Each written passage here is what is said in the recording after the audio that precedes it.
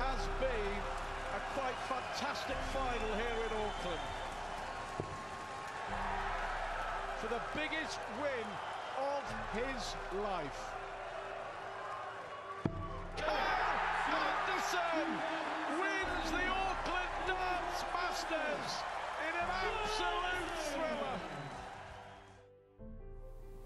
PDC player, PDC winner, Australian, Indigenous Australian, dad, family man.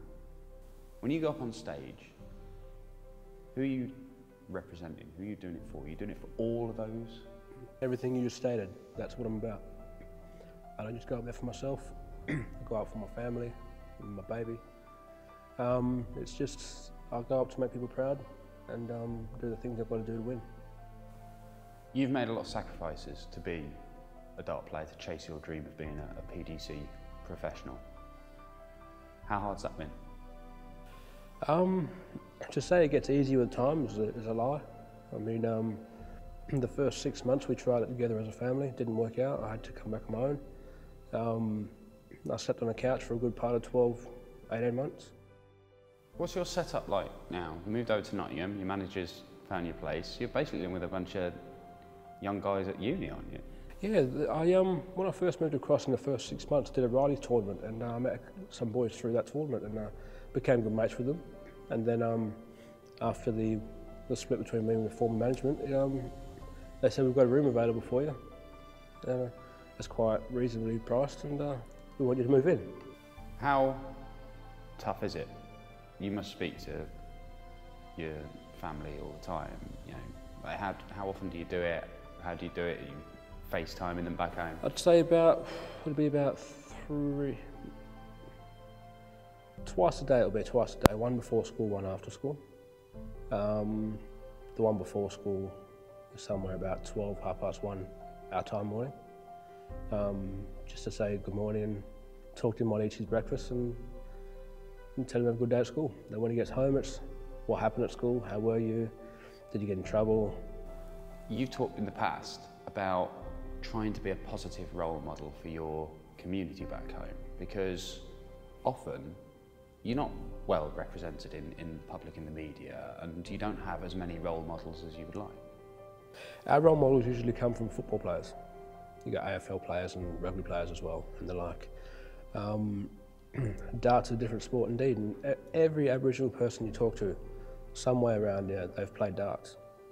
And it's just an open channel to be waiting to be flowed.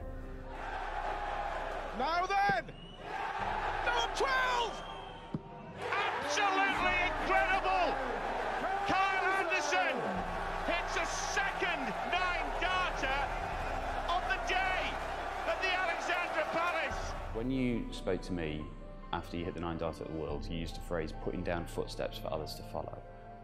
You are blazing a trail and becoming the first winner of a PDC title as an Indigenous Australian. That's a big thing for you and your family and the wider community, isn't it? Like I said to you on the day, Dan, it was, it had to happen.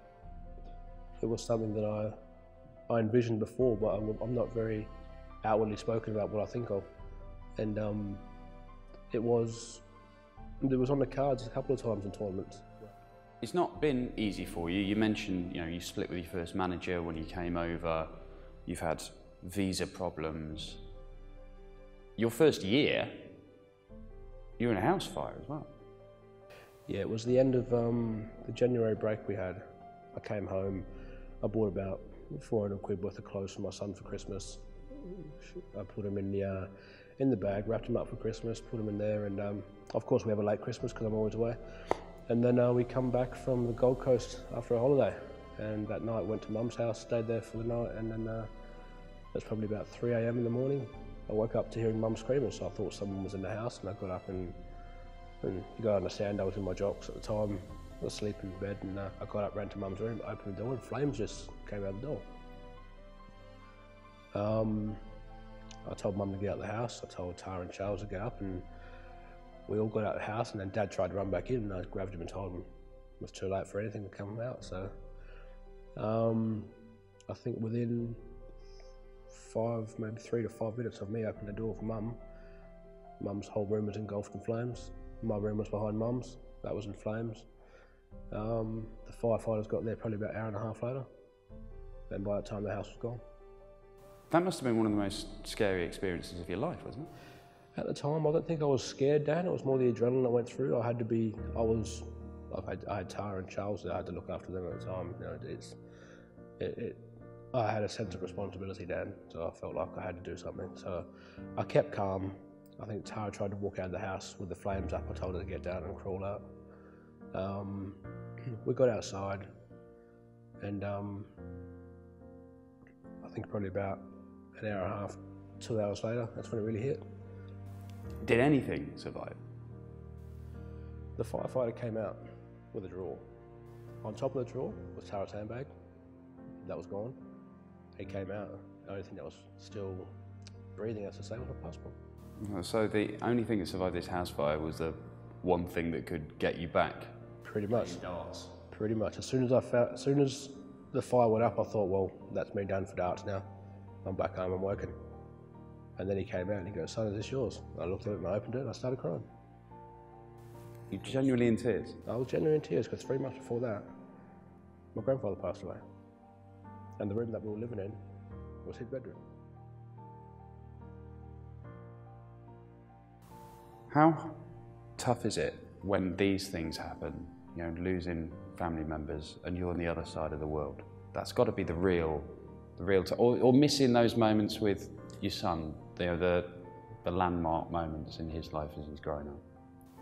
There's been a couple of times that things have happened, and our dad's rang me up and said, you know, so-and-so has passed away.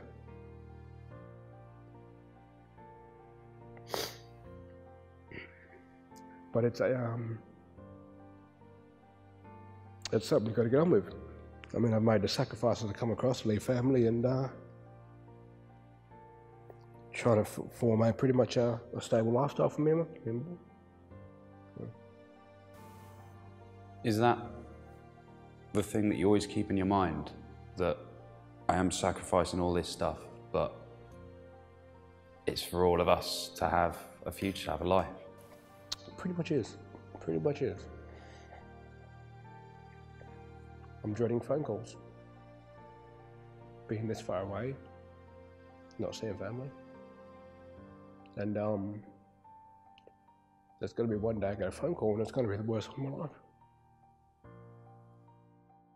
You must have had a lot of phone calls lately though, Kyle, which are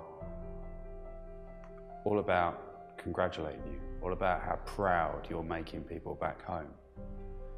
That's got to spur you on. It's not just from back home, Dan, it's from here as well.